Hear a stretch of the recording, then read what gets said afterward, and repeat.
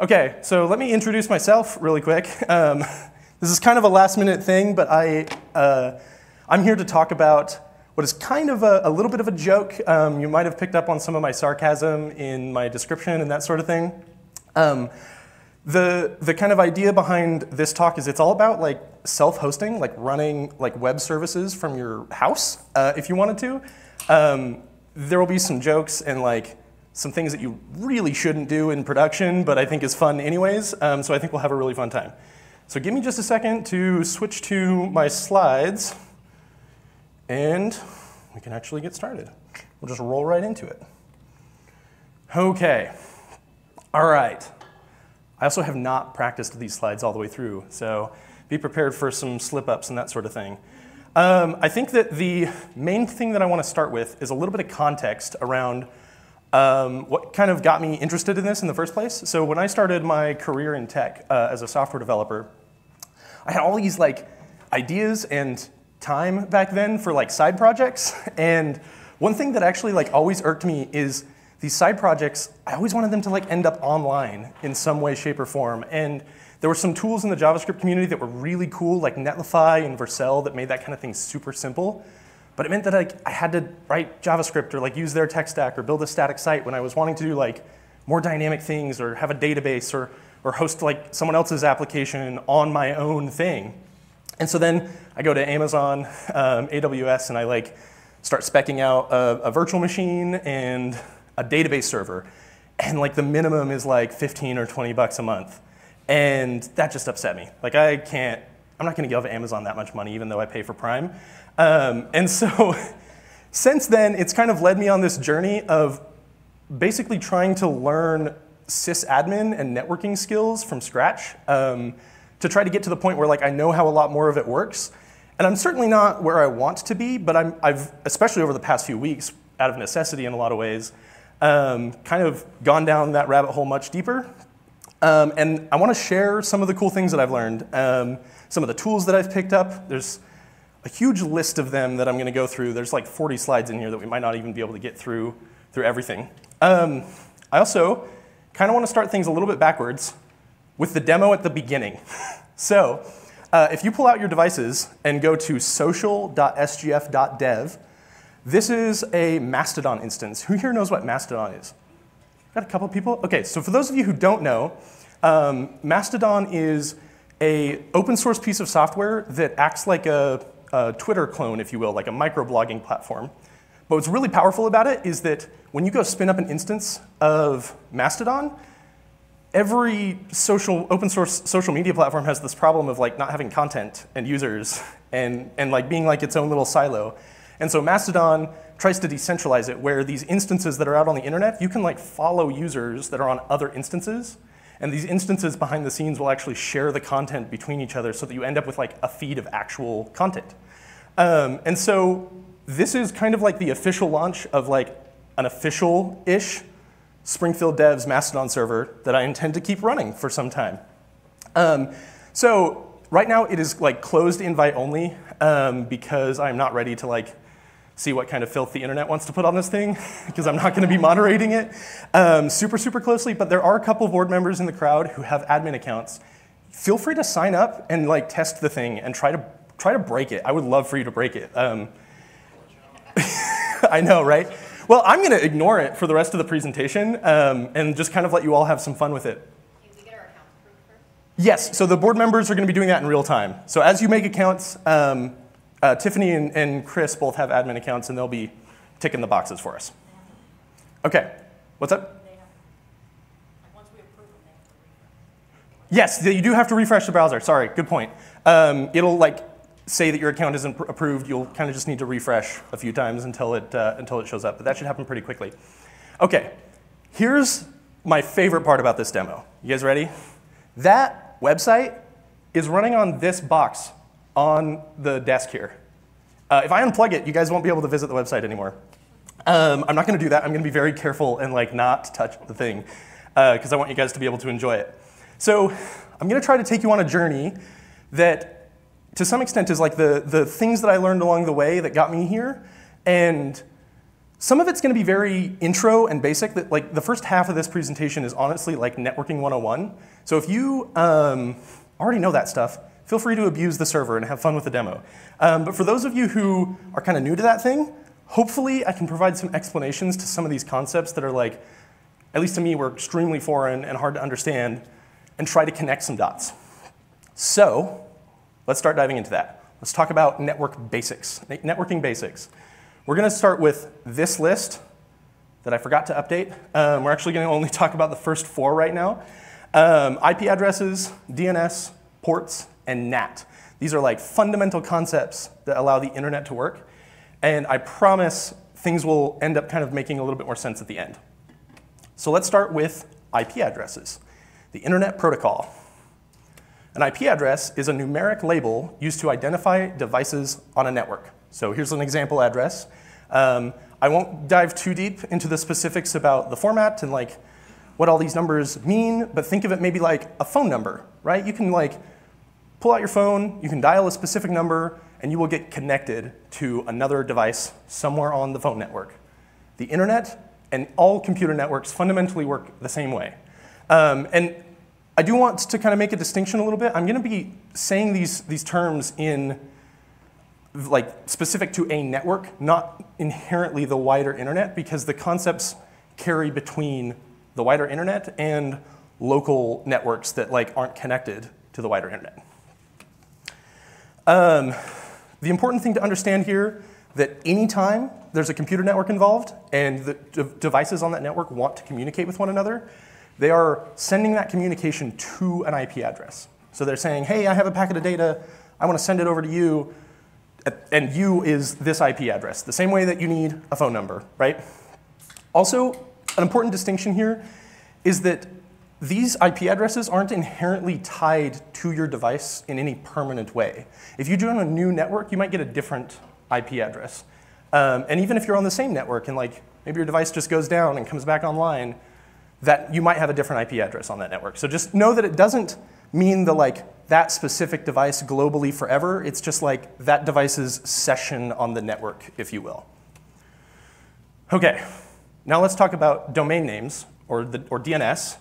So if you're not familiar with this, DNS is the system that allows computers to convert human-readable names that are much more friendly to us into an IP address. So if you go to your browser and you type sgf.dev, by default, without DNS, your phone or tablet or whatever, it has no way to actually connect to the server that is hosting that website. And so the DNS system, it comes in to fix that by basically keeping a mapping of these human-friendly names, like sgf.dev, into these specific IP addresses. A great way to think about it, back to that phone analogy, DNS is like having a phone book.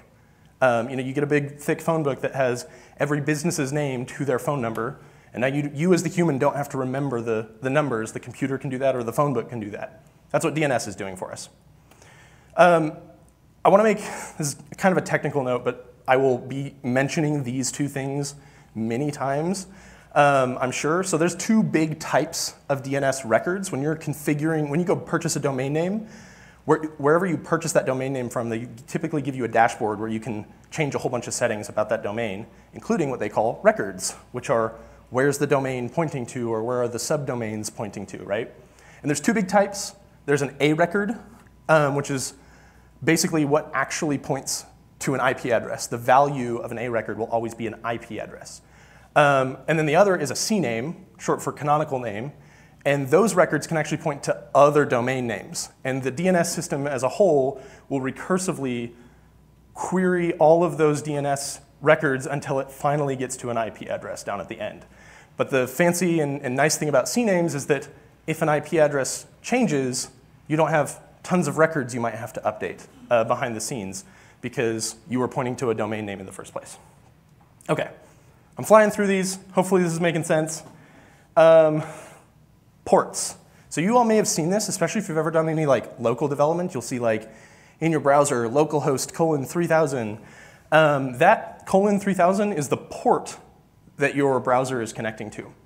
And ports, they're used to identify a specific protocol or application to communicate on a specific device. I kind of left that last part out here. A fairly good analogy that I use here is if you think about your IP address as pointing to an entire apartment building, the port helps you identify which apartment in that apartment building. So if we think about a server might be hosting multiple different kinds of applications. It might be hosting an email delivery system and a website and an FTP server. Ports are how other devices, when they're communicating with that server, can identify which of those applications they want to talk to specifically. Some common ones, like there's lists of a whole bunch of these. Like HTTP traffic typically goes over port 80. HTTPS traffic that is secure goes over 443. SSH, if you're familiar with that, that's how you can shell into other machines. That uses port 22. Wow, another typo. You can tell I was up late with these. One thing that is very interesting about ports that kind of blew my mind, when two devices are on a network and they want to communicate with one another, you don't just send a request to an IP address. You send a request to an IP address plus a port. And what's interesting is that request also has a reply to address so that the server knows how to get your data back to you. And that reply to also has an IP address and a port. So what's happening kind of behind the scenes, every time you open up your browser and you go to sgf.dev, I'm going to be full of shameless plugs like that tonight. Get used to it. What's happening is my browser is making a request to whatever IP address sgf.dev is at. It uses DNS to figure that out. But specifically, it's sending that request to port 80. And when it does that, it opens up a temporary port on my laptop or whatever device is requesting it, maybe 4,500 or something. And then it's waiting for the response on that port. And so then the web server, when it processes everything, it's going to send that back. This is going to be very important in the next slide, NAT. So NAT, or Network Address Translation, this is a system that I can't remember exactly when it was invented, but it was meant to solve, I think initially, don't quote me on this, meant to solve the fact that we were creating more devices than there were possible IP addresses. Built into the spec, there is a limited number of IP addresses. The theoretical limit is 4 billion, and there is way more than 4 billion devices on the internet. And so to solve this problem, along with probably plenty of other problems, it's a very handy tool, was NAT, Network Address Translation. So what NAT does is it allows an entire network that's siloed off, maybe even not connected to the internet inherently, to share a single IP address that is connected on a different network. And so as they're wanting to communicate with those other networks, aka the internet, they take turns using that IP address. And it makes it possible for these 500 devices on this corporate network to not all need their own IP address out on the public internet. The fundamental way that this works, this is why the reply to and port thing kind of blew my mind, is the NAT device on a network that has the public IP address. What it's doing is in real time, as traffic is going in and out, is it is rewriting the it's rewriting the reply to addresses to be the one shared IP address plus a random port temporarily. And then it keeps a mapping of the port that the device on the private network had selected for its reply to, and it stores that in a little database. And then when the real reply to comes back from the internet, it does a lookup to see okay, did any devices on my network recently make a request and I gave them this port? Okay, I did. Now I can funnel it and map it back to the different port, and it finally ends up back on the device. That blew my mind. Now I kind of understand how NAT works. I hope that that explanation kind of helps you here, but the reason I bring it all up, I forgot to show the last one, is it's going to be very important to understanding the naive approach to getting rid of your virtual servers. And to be clear, when I mean virtual servers, I mean the thing you're paying Amazon for, or DigitalOcean for, or insert random host here. So the naive approach that you could take to try and get this all working, which I did at one point, is you use a system called port forwarding. So port forwarding is a feature, it's an optional feature that your NAT device might have.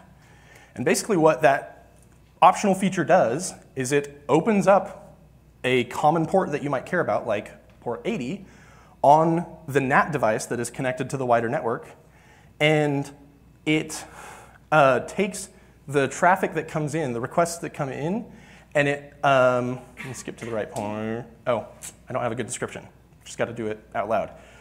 So when a request comes in, you will have, when you opened that port, you will have made an explicit definition to say the incoming traffic for that port should be routed to this specific device on my network, right? So your NAT device is acting like the web server that has port 80 open, but then it forwards it to port 4000 on your tower that's sitting underneath your desk, right? And this would work, but it has some problems. Number one, it obviously needs to be supported by your NAT device. To maybe add a little bit of clarity around what a NAT device typically is on your home network, it's your router. It's the thing your internet service provider probably gave you. Also, internet service providers typically don't like this feature in the first place. And if they gave you a router, which is very common, they will typically disable you from even turning it on in the first place. Also, the really big problem is that if you're talking about residential internet, your internet service provider gives you 0 guarantees that the IP address that your NAT device is holding onto is actually yours. If you lost power at your house and then came back online an hour later, your internet service provider might have given you a different IP address. And remember, we have to go enter these IP addresses into our DNS records, which actually connects our web applications to them. And that would mean that every time like something drastic happened at our house, we'd have a ton of infrastructure to update. We might be down for a lot more than we wanted to be. So there's a fix for this. It's called dynamic DNS. What dynamic DNS does is that server that you actually have sitting at home, you would install some kind of agent on it. And that agent is constantly checking what your public IP address is of your NAT device, of your router. And if it ever detects a change, then that agent would be connected to some DNS system to automatically update that IP address for you. And so this does kind of mitigate the problem in a lot of ways. It means that as your internet service provider gives you different IP addresses, you will automatically come back online as that agent detects it and updates things. So why do I call this the naive approach? I just said that it kind of works, right? Well, it works until it doesn't. Like, it might be blocked by your internet service provider in the first place. The other thing that I really don't like about this one is that by default, if you don't do anything special, it's going to expose your home IP address to the wider internet. So if someone knows that you're hosting insertwebsitehere.com at your house, they may try to attack that. Your home network might become like literally a target for cyber attacks. Now, I'm going to talk about Cloudflare a little bit later in the presentation. They would technically have kind of a solution that would protect you a little bit by trying to masquerade what your IP address is. But assuming you don't know about that, you're putting yourself at risk, in my opinion. Also, this whole rigmarole that I'm talking about, where you're using port forwarding and dynamic DNS to like host a public website that is available to the internet, your internet service provider likely has terms of service that actually prevent you from doing this from a legal standpoint. They typically don't want you or allow you to host public websites. They'll allow you to host like private things that aren't meant to be visited publicly in some instances. Like let's say you have an application that hosts your private photo collection or something like that, like a Google Photos type thing. They typically will have exceptions for that kind of stuff. And so this would work if that's all you really cared about. I did not care about that. I want like web scale stuff out of my living room, guys. So I'm going to introduce a handful of more networking concepts here. Please bear with me. We're like almost through all the networking stuff if this has been boring. And then I'm going to talk about how we can use some of these more advanced networking concepts to circumvent the internet service provider aspect of this so that they don't really even know that you're hosting anything publicly, and they can't know. Not legal advice, to be clear. There's a whole bunch of disclaimers at the end of this talk that I'm going to like emphasize. Okay, so back into topic land. I know these are coming at you fast. The good news about me going through this really, really quickly is these slides are actually available on my website, so I've kind of like designed them as like a resource for you to flip through later to try to remind yourself of a lot of this stuff. So there's kind of two concepts for one here. There's the concept of a proxy, and then in a second we'll talk about a reverse proxy. So a proxy is a server that forwards some internet traffic from a client onto the final destination. So if I have a proxy server over here and I'm like, I want to visit facebook.com, instead of like reaching out to Facebook directly, I will say, hey, proxy server, can you go get facebook.com for me? And then the proxy server makes that request. And the advantage here is that it ends up hiding who the true client is from the server. From Facebook's point of view in this scenario, they didn't see who you were. They didn't see any IP addresses that gave you away. They just saw the proxy server. I only mention what a proxy is so that you can understand what a reverse proxy is, which is the thing we actually care about. A reverse proxy does the exact opposite. It is a server that takes incoming traffic from clients and forwards them onto another server behind the scenes on a private network. And so it has the exact opposite effect, or the inverse effect, that the proxy has, in that it's hiding where the true server is from the client. The client doesn't know where the server actually lives. Okay, this is the last one, maybe one of the more complicated ones, but VPNs. Who knows what a VPN is? Okay, you've probably seen this. I want to talk about like maybe what's happening underneath the hood just a little bit. So you've probably heard this description before because everyone raised their hand or something along these lines. A VPN creates a secure tunnel to some VPN server that all of your traffic flows to first. What I mean by that is like it doesn't go anywhere else. It kind of is like the proxy scenario in that regard, in that every bit of traffic flows to the VPN server first, and then from the VPN server flows out. The big difference between a VPN and a proxy for this definition is that all of it is encrypted. So if you have someone in the middle, like an internet service provider, they have no idea who you're really connecting to. They just see a bunch of encrypted garbage going to this one VPN server out on the internet somewhere. In practice, what this means that the packets that are being built by your computer, they're encrypted on your device using some shared key with the VPN server. They're sent to that VPN server. The VPN server then does the decryption and then forwards it on to its real destination. Kind of a recap of what I just said there. Here's the other part of a VPN that you may or may not know about. If you use, who uses a VPN for work? Okay, there's less hands there.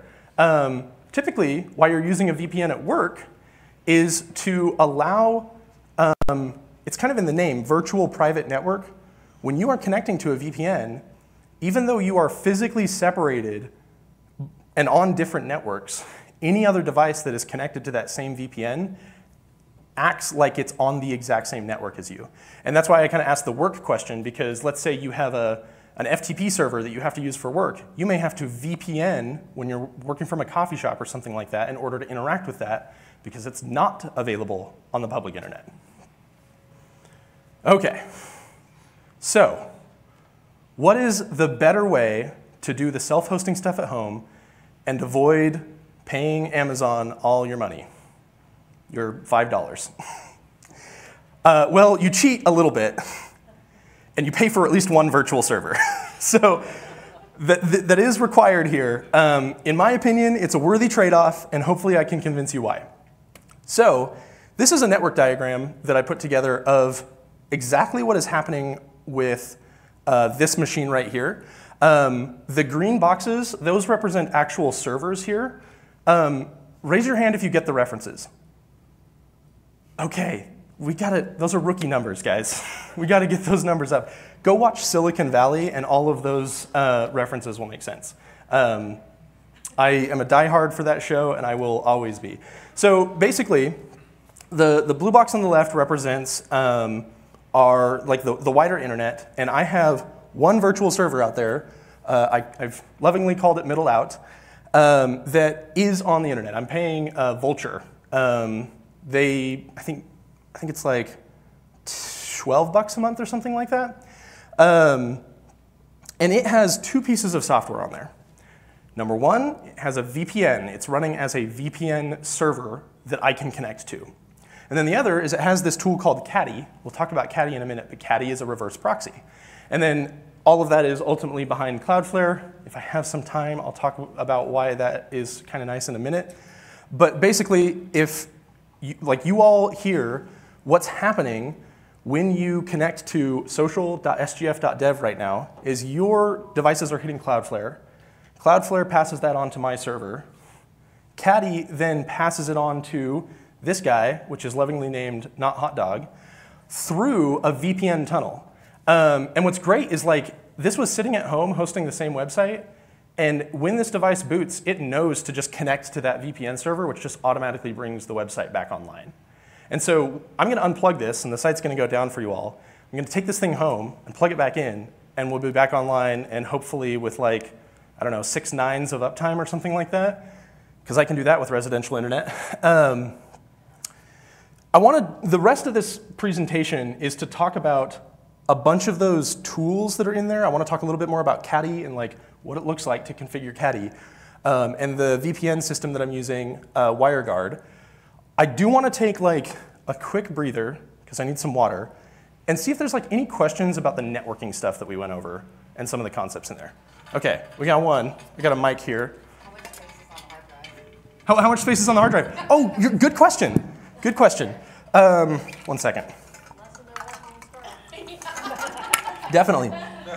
So let me talk about this device for a little bit. So this is what's called an Orange Pi 5. It's like a Raspberry Pi knockoff. Back when there was like a major shortage of Raspberry Pis, I bought one of these because I was super impressed with it. It's got like an 8-core ARM CPU and 16 gigs of RAM. So it's kind of beefy for being so small. One of the main things that I liked about it though is I don't have to use an SD card.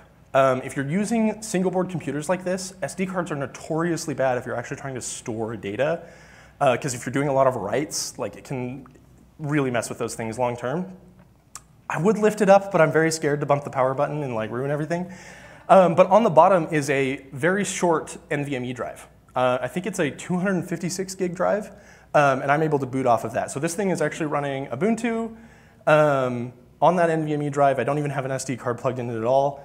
And I doubt we'll run out of storage for at least a few months. That sounds like a challenge. Yeah, it does. It does.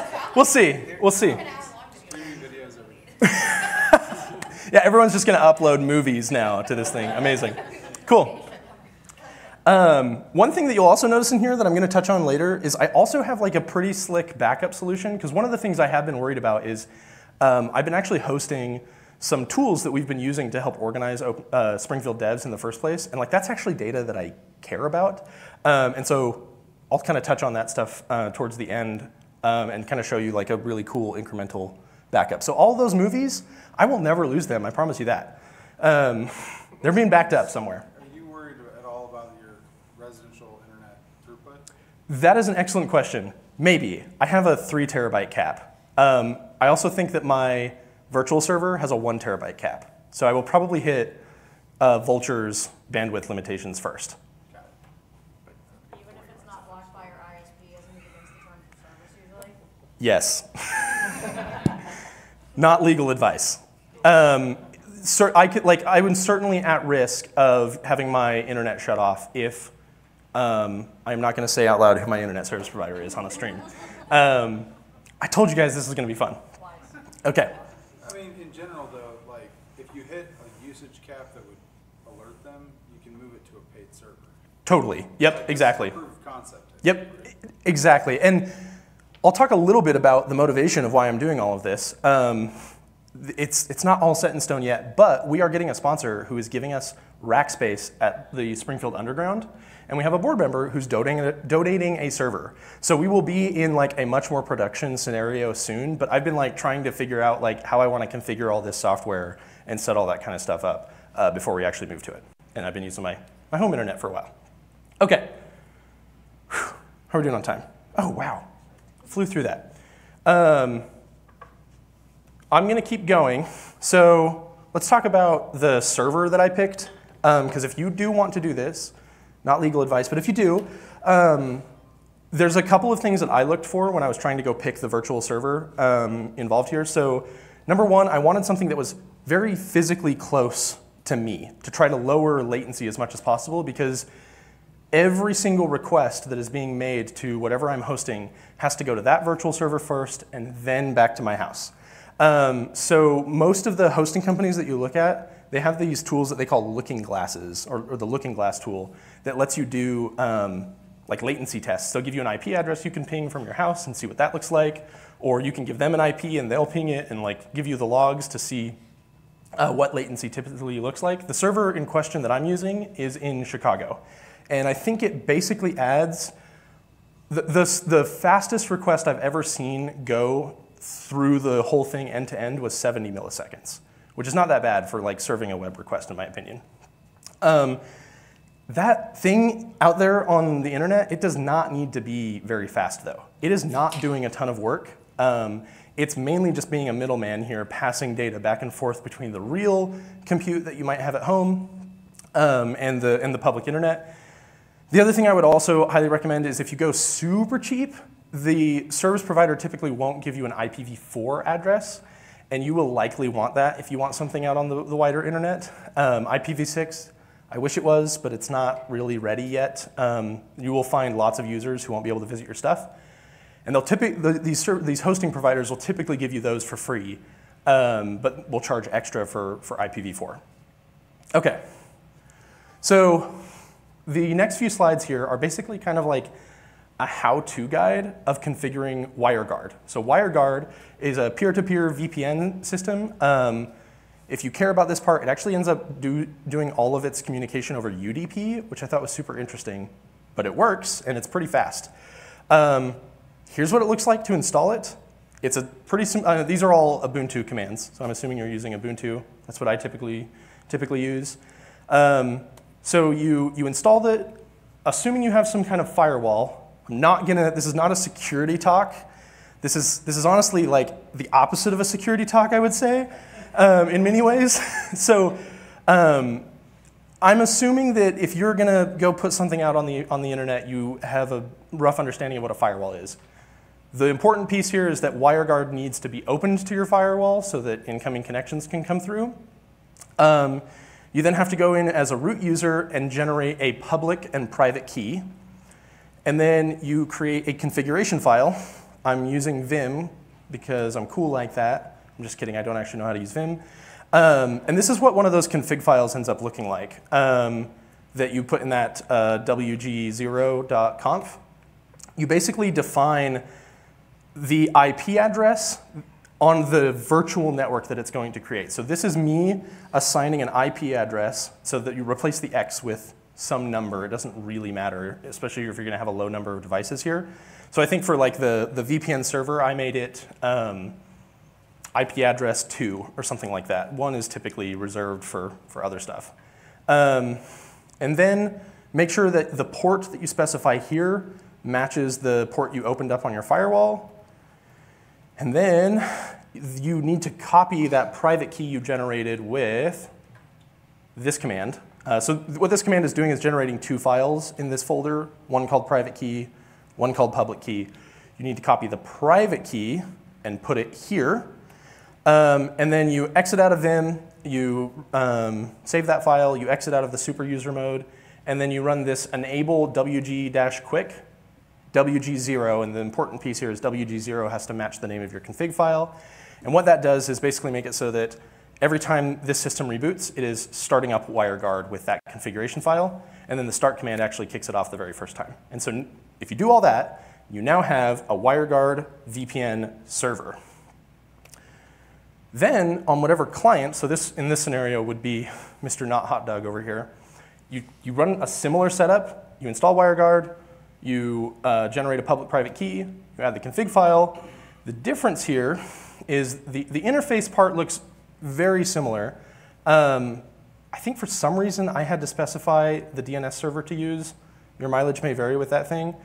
But the important thing is you copy your private key in there, and then you also have to copy the public key from the server onto the client. And that's how it does this encrypted communication, is they have a shared public-private key on either side. And then you also make sure to set this endpoint to be the IP address of the real server. So I got that from the Vultr dashboard or whatever where I configured the thing. One note on the persistent keep alive. I don't know how helpful this is, but my assumption is that it would be helpful. It basically means that like every 10 seconds, this thing is sending at least one ping out to the server to make sure that it's still connected, and that it's always keeping some kind of connection open. I'm assuming that will kind of keep things more consistent over time, but I haven't actually tested that. Let's see. And then similar thing, you exit out of the super user mode, and you enable it and start it. There is one more step, and that is back on the server, you need to copy the public key you generated on the client back onto the server side. And so you end up needing to stop the service temporarily, edit the config file, and add something that looks like this. The allowed IPs thing is also kind of important. That has to match the IP address from here that you assign to the client. So in this case, I think this client is like number 6 on my network or something like that. And remember, these IP addresses that I'm entering here, those are the IPs on that virtual network, right? They're not publicly available IP addresses. It just means that when devices are connected to my network, they can connect to that thing. Okay. Continue. Okay. So that's WireGuard. If you do that, you will successfully have a WireGuard connection between the two of them, between your client and your server. I briefly want to touch on Docker and Docker Compose because this was also a thing that kind of changed my life a little bit in this sysadmin space. Before I really learned how to use Docker, I was spinning up a server from scratch, installing tons of tools on it, and like really hoping that it never died because it would be a huge pain to restore if I ever did. And Docker, and specifically Docker Compose, has like changed that for me in a pretty big way because now I can end up writing a lot of the tools that I need to install on a machine as configuration or code instead of just a bunch of install commands. I wish I could do that with WireGuard, but sadly WireGuard needs to run at a much lower level in the system and can't run inside of Docker, which is why you got that whole bunch of commands. For those who don't know Docker, these next 2 slides are for you. They're like the highest level description I could give of them. If you do know Docker, maybe plug your ears because you're probably not going to like how I explain it. I do this every time with Fred. I was so disappointed he wasn't here. Okay. If you've never heard of Docker, the concept is that it provides what is essentially a lightweight virtual machine that they call containers. Now, I have an asterisk here, so if you didn't plug your ears, this is for you. I know they're not called virtual machines and that they're not really virtual machines in any way, but they're much easier to describe that way. And if the description upsets you, sorry, not sorry. So if you're new to Docker, just think it's a virtual machine, and you can kind of like have a mental model that you can work with there. But what's great about these is that there's a Docker command line tool that lets you like spin these things up and destroy them like really, really quickly and really, really easily. And then what makes that even more powerful is that the containers that you're creating, you typically are creating them from what's called an image, and that image is going to have all the dependencies and all the tools installed to run whatever application it is that you actually need to run. So a very clean example I can give, you need to go run a Postgres database, right? To go like configure that natively on a machine is not a super big deal, but it's going to involve installing a couple packages, configuring some settings to have the right defaults. Well, with Docker, I can typically string a single command together that has a Postgres container running, and when I'm done with it, I can delete it, and there was no like uninstall stuff left over that might be like corrupting future installs or any of that kind of thing. Docker Compose brings Docker to a whole new level where instead of you writing all those commands to spin those containers up or destroy them afterwards, you instead can write that all in a config file where you actually maybe are working with multiple containers all at once. And that one config file could bring up an entire suite of these containers that work together to go accomplish something. So for example, let's say you are running Mastodon. At the end, if I have some time, I'll pull up the code base that I have like deployed to this with some Docker stuff, and you'll see that Mastodon requires a database, a caching server, web servers, and like all of that, I just run a single command to create or delete all at once, which is super, super powerful. The reason I gave you the whole Docker thing is I'm going to talk about Caddy for a second, because Caddy was an important piece of that diagram. Because if I go back here, I really should have just duplicated the diagram, I'm sorry. Okay, if I go back here, now we're in a scenario where like not hot dog is connected to middle out through a VPN, but like that doesn't connect me to the wider internet. It doesn't put my website online necessarily. And so that's what Caddy is for. So Caddy is a reverse proxy. So, but even more importantly, it is a very easy to use reverse proxy. Who here has used Nginx before? Okay, who here has used Caddy? Wow, okay, I'm about to blow your mind. Who has seen like a 50+ line long Nginx config that properly does SSL? Like, I'm sure you've seen that. Okay, blah, blah, blah, Caddy does all the other stuff, but the important thing is your config files. I'm gonna skip ahead. This is my entire Caddy config file for this. And that does SSL for me and automatically renews the SSL for me. This is a little bit of a misnomer. It's slightly more complicated in the real world because Mastodon is a little bit complicated in how you have to connect some dots. But if you were to do this in Nginx and get the exact same setup, it would probably be like 30, 40, 50 lines of code, as well as like some commands with let's encrypt or something like that to actually make it happen. So let me take a step back and talk about this file. So this is the Docker Compose file for Caddy. Basically, I'm creating a service, which becomes the container called reverse proxy. I'm using the latest Caddy image from Docker Hub. The people who make Docker, they contain this massive registry of all these images. Very similar to like how GitHub hosts code repositories, Docker Hub is hosting these images for you, and you can just reference them and download them and spin them up really easily. This is a very important note I'll mention if you're doing self-hosting stuff, like I'm trying to do here, is this restart always. What this means is that if I kill the power to this device, or whatever device is running this thing, when it gets power back and Docker spins up, it knows that it needs to actually spin this thing back up as well. So it keeps the thing always running. I don't have to manually go back into the server and ensure that the Docker thing is running. Next are ports, and this is another super powerful concept of Docker. When you're running your Docker containers, you can actually have these virtual networks behind the scenes that the containers can use to communicate with one another directly. But also, if you're actually trying to host things publicly, you probably want the ports behind the scenes to be bound to the real ports on the real device. And that's what these lines of code do. So they're binding port 80 inside that container, which remember, it's kind of like a virtual machine. So it has its own ports and its own networking stack and all that kind of stuff. So this binds the host port 80 to the virtual port 80 on inside the container, and it does that for a bunch of these other ones. There's also this concept of volumes. Typically, you need some data from the host to end up in the container for some reason. A big one with Caddy would end up being that actual Caddy file, the configuration file that I need it to follow, as well as maybe some data that gets persisted if I delete the container and bring it back on. So that's what a bunch of this stuff is. I'm not trying to make this a Docker talk, even though I feel like I would to really explain all this. But just know that this makes installing Caddy on any new server the same command every time, docker compose up -d. And when I'm done with it, or I want to remove it from that server, it's docker compose down.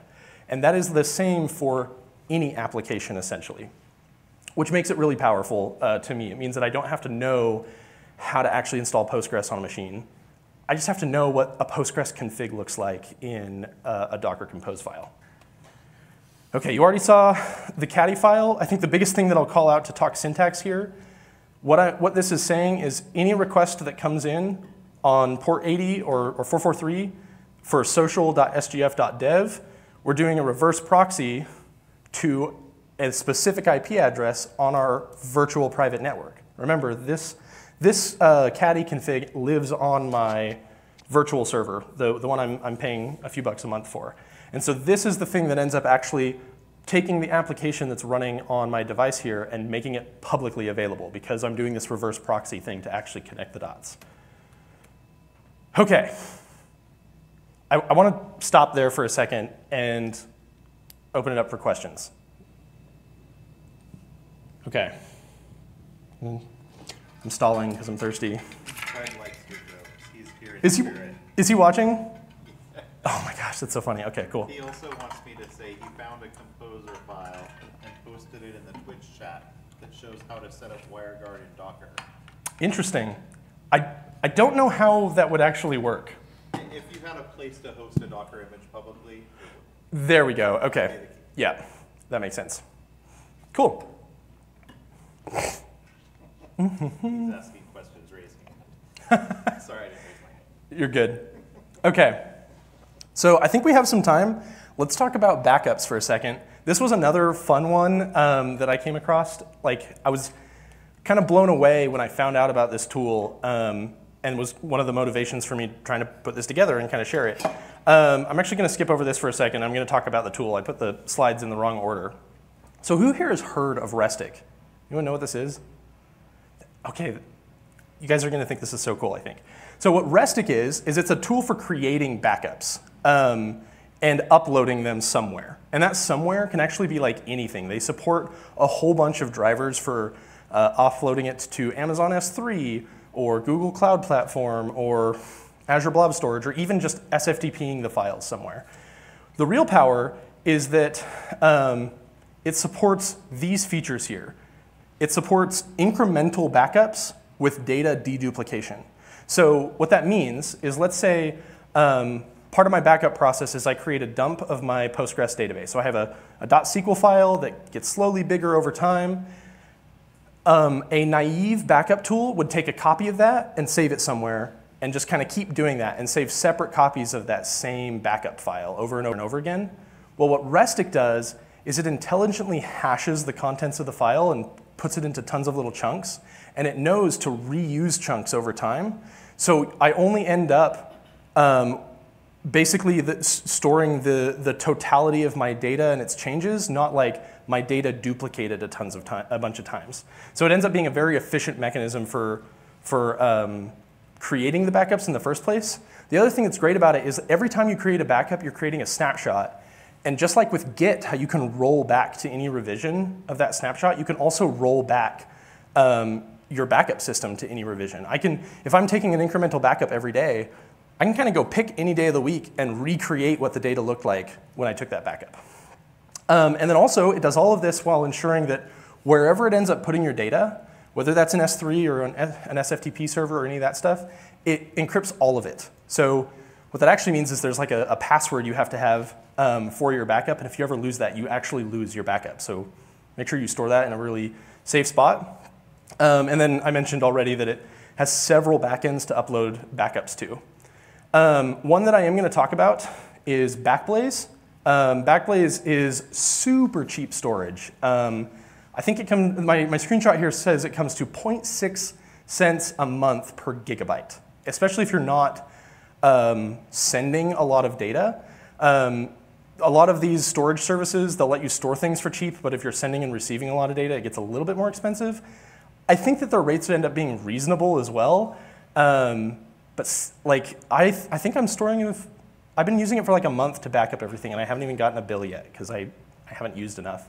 I'm sure I will after you all have had fun with that Mastodon instance. Yeah.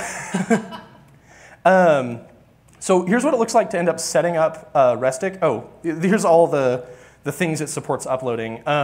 Backblaze, they call it out on their website as something that they specifically support, but they kind of don't. Backblaze just has an S3 compatible interface. That means that any tool that knows how to talk to S3 knows how to talk to Backblaze. And so that's how you end up getting that support. So here's what it looks like to install. Simple command. You need to create a handful of environment variables in the session that runs your Restic commands. So I typically have like a backup script that I work with that creates these environment variables. So the password, it uses S3 terms here, so it expects an access key ID and a secret access key ID. And even though AWS is in the name, I got those values from Backblaze. Just like with Git, like the analogies to Git are kind of insane.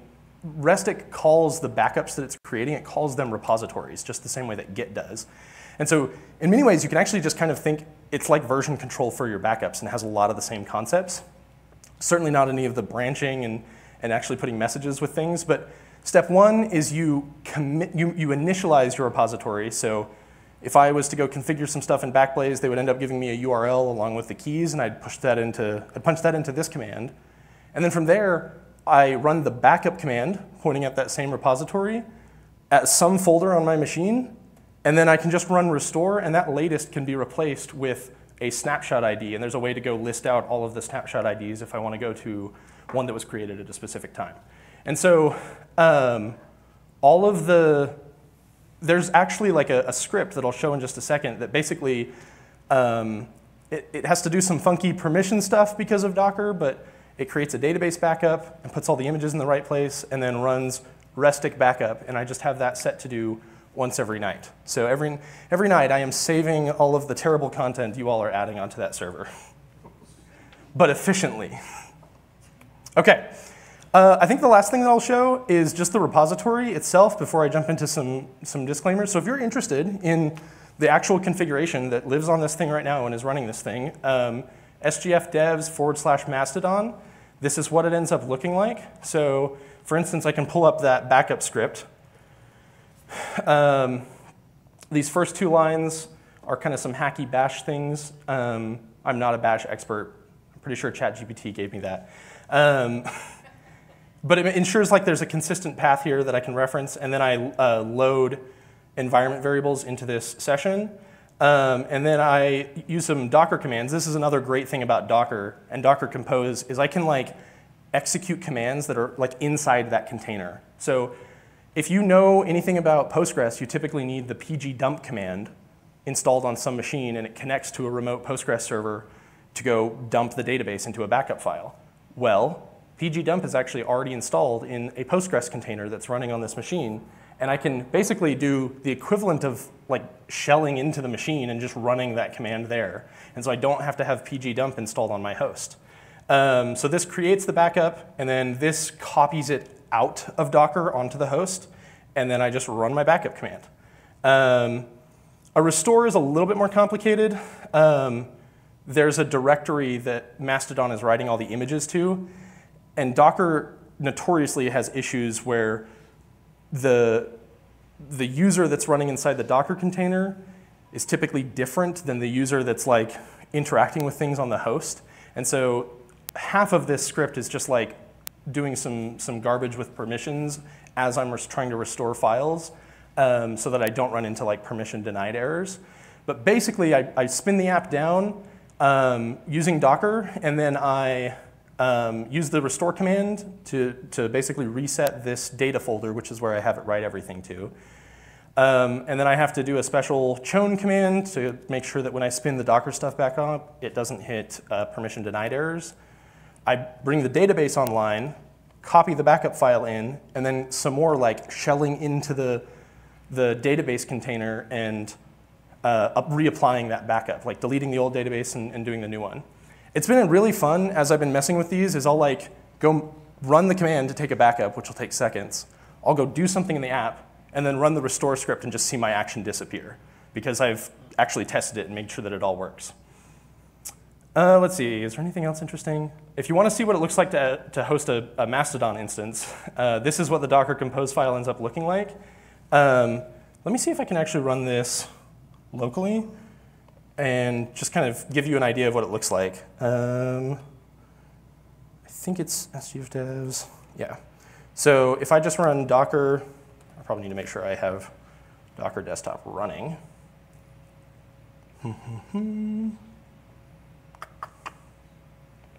Okay, so Docker, I won't be able to actually visit the site because I haven't done any work to make this whole setup work in a local context.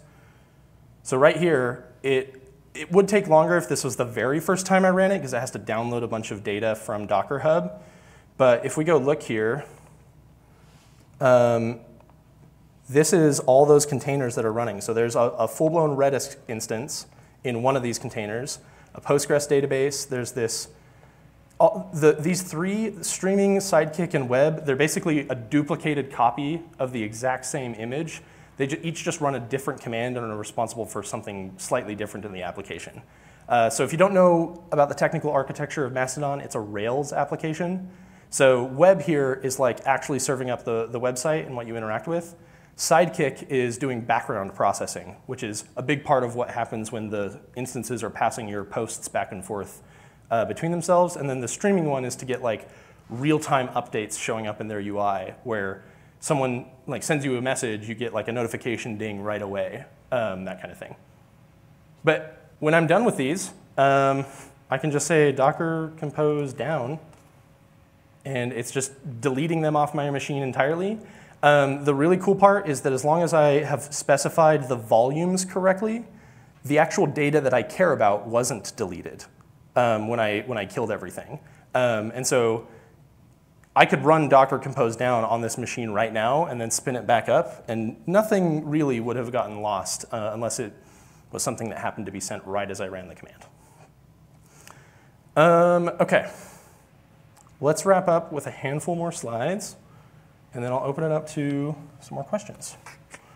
So, wrapping up, I do want to call out some things that like even I wouldn't venture to self-host because you are asking for more headache and investment than it really is worth. One that might be surprising, Jason was asking me this a second ago, was hosting my own email server. Technically, I can do that. There is email software I could totally install on these servers and do mail delivery. The problem is every spammer in the world does that 24 hours a day, and every reputable mail system knows that. And so essentially, the entire email system has kind of been bogged down to a certain set of IP addresses that are kind of trusted. And so really, if you're going to be delivering emails, you want them to be delivered with a trusted IP so that they actually hit an inbox instead of a spam account by default. So I would highly recommend that you bite the bullet for email. I am using a service that Ryan, one of our board members, recommended called MX Route. It's like $30 for 3 years of service, and I can have unlimited email accounts with unlimited domains. The main thing is that if I end up having like inboxes that are storing emails, all those inboxes have to be less than 25 gigs of storage. And then there are some limits about like how many emails I can deliver every day and that kind of thing. Anything touching payments. I'm going to say that that's a bad idea right now. Don't do that on your own hardware from your house, because once again, this is like the opposite of a security talk. This is the part where I'm like a little bit more serious. Please don't do that. That would be a really bad idea, I think. One that might be surprising is I probably wouldn't use this setup to host any game servers, like a Minecraft server or something like that, because game servers are going to be very sensitive to latency. And you like are automatically adding a decent amount of latency with this like back and forth, and you would probably be better off finding a way to host that in the cloud somewhere. Get one of your rich gamer friends to help you set one up. I'm sure they can do it.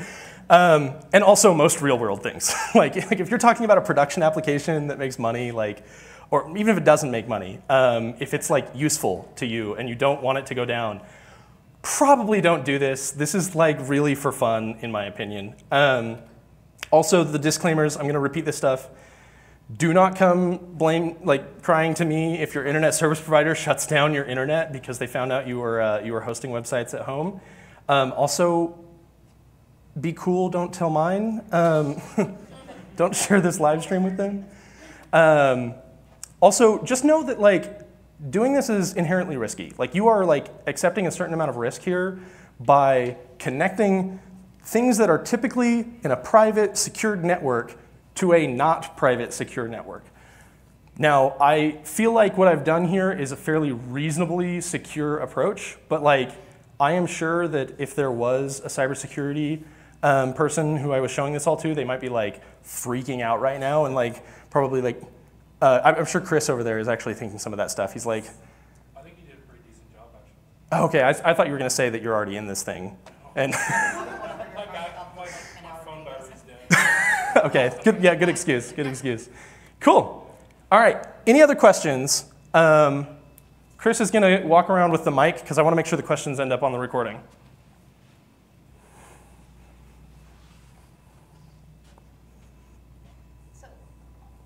Over there.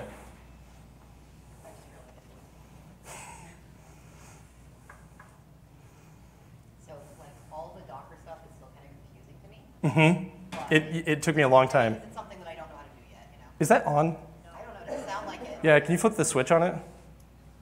Okay, try that again. Say everything again exactly like you just said. I don't know what I Yeah. just said. Uh-oh. Okay. Okay, so all the Docker stuff is still confusing to me, Uh-huh. right? Because I don't know how to do that yet. Is that what I said? I don't know. Now I forgot my question. I'll tell you one thing that actually kind of helped me a lot. ChatGPT is excellent at generating these config files. Like, I don't memorize how most of the like various options work or what they do. And so typically when I'm after something specific, I can craft a pretty good ChatGPT prompt that ends up like giving me exactly what I needed, and it worked half the time. That makes sense. I mean, it can explain how things work to you. And Yes, yeah, so it's great exactly. For that, yeah. Oh, you remembered. So if I understood right, if we had like all the information on your backup, we could host like a clone of like the mastodons. Okay, I Yes. was making sure that I was understanding all that. Like it'll pull the backup from your. Well, we need to have your like secret key though. Yes, Okay. and there's also another restriction, which is that Mastodon probably won't properly boot unless it's connected to the same domain name.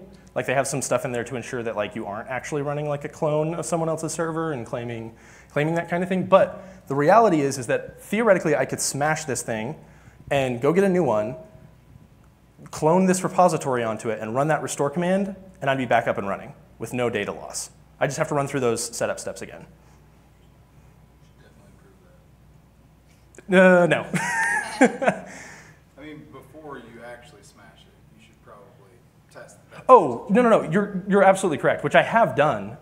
So like, I did it in a simple way where I loaded the database up on my machine, right? Like I was able to run a restore script in my local environment, and yep, there's all the data. Or running, so if you do docker compose down -v, it's a very dangerous command, but that deletes the volumes as well, which would delete any data. And that is like a true uninstall, if you will, of all the Docker containers.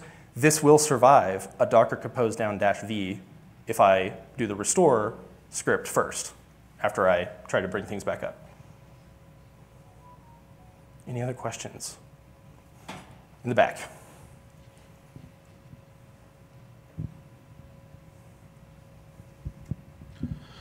I would just comment, if you do host this at home, put this device or whatever it is on a separate network. Very good point. That actually has been on my list of things to do. I would love to set up an actual like VLAN system. So if you don't know what VLANs are, they create these virtual networks on your same network that are like siloed off from one another. And that is on my list to do. Please no one hack me until I get that one checked off. And then install your honeypot tools. Oh, there we go. Yes. That actually reminds me, the honeypot thing you brought up reminded me of another tool that I did end up installing on the reverse proxy machine that seems like it's actually a really good idea. Has anyone ever heard of fail2ban? So, okay, this thing is great. It like is scanning like log files in real time on your system to like see if anyone's trying to like log in via SSH with common credentials or to access these certain files. And it'll just like put those IP addresses in timeout, maybe indefinitely. And so you end up like just expelling a whole bunch of traffic that you don't want in the first place. Very easy to set up and very much worth it. Intrusion detection. Kind of, yep. Any other questions? I was expecting like some sysadmins to tell me I did it all wrong, but like, maybe I didn't. Thank you, okay. Jason.